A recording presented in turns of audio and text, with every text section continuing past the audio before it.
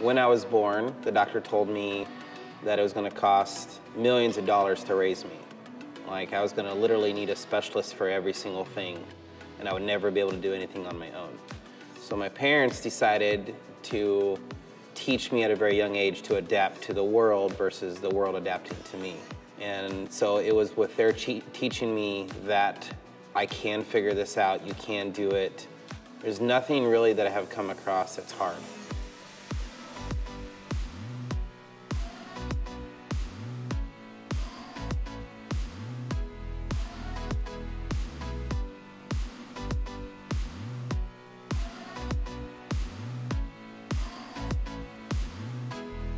My name is Matt Stutzman, and I'm a professional archer, and today's video is to show you or talk about how to shoot with your feet. I pride myself in not having a lot of modifications because when I first started archery, I wanted to be able to shoot like everyone else.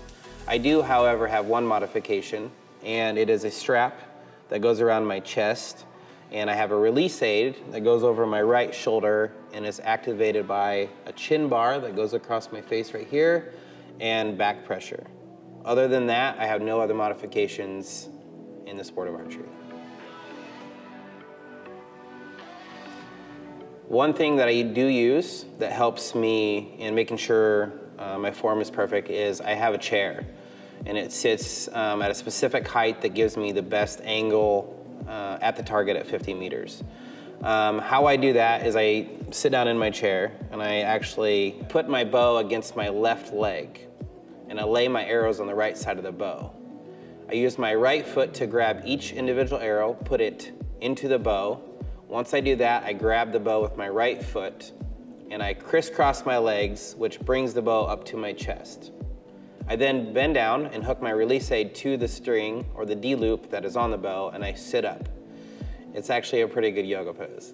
Then I push my foot away from my chest, which essentially draws the bow, and I lift my shoulder up to bring the release to my face. As I'm aiming at the target, I actually put my chin against the release aid, and there's a chin bar, and I activate it with a combination of pulling with my back and applying pressure with my chin. Because of my shooting style, sometimes I don't have time to let down. I'm a very slow loader. It takes me a lot of time to get into my process to actually drawing the bow back. And so for me, I have to really work on speeding up that process, especially in elimination rounds when they only give you 30 seconds an arrow to shoot. So I practice at home. If I don't feel the shot is right, I will actually stay at full draw, pull my face away from my release, and read a sign, or pick a color, or tell myself the grass is green, and basically mentally reset myself. Then I come back into my release and I start my process all over again. And now that I have practiced that, I literally went from, on a bad shot, 8s to most of them are 10s and maybe 9s.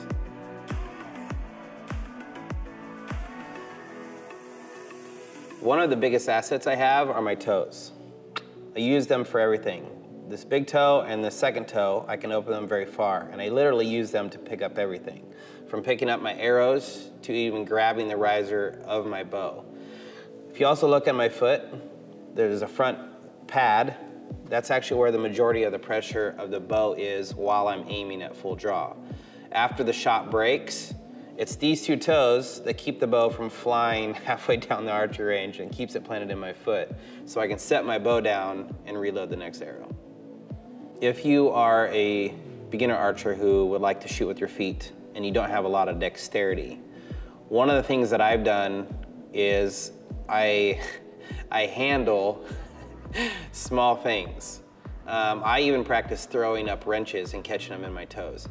In fact, when I was younger, my mom would always tell me stories, and this is before I can remember, but I would go around on the ground and I would pick up little pieces of paper, like a hole punch. My sister would go around punching little holes in paper and leave those little round circles of paper everywhere, and I would go down and I would practice picking those little pieces of paper up. Basically, what I was training my foot to do was to have the dexterity that it does now. So as a beginner archer, you can practice those things. Those are going to help with flexibility. Maybe practice picking up pencils, spoons, pretty much anything that you can get your feet on, and just practice that every day.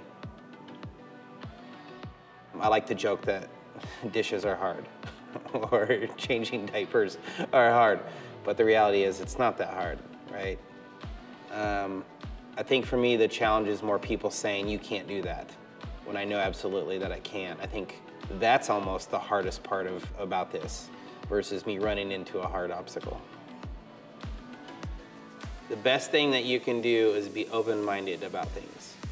Be willing to try things because you're gonna have a lot of ideas that are thrown at you to try. And you never know if it's gonna work for you unless you try. Don't shut out any options. And I think that's the best way for you to succeed or even fall in love with the sport, because I promise you, you're gonna have a blast because you tried all those things. And then you will find something that works for you, and then the rest is history.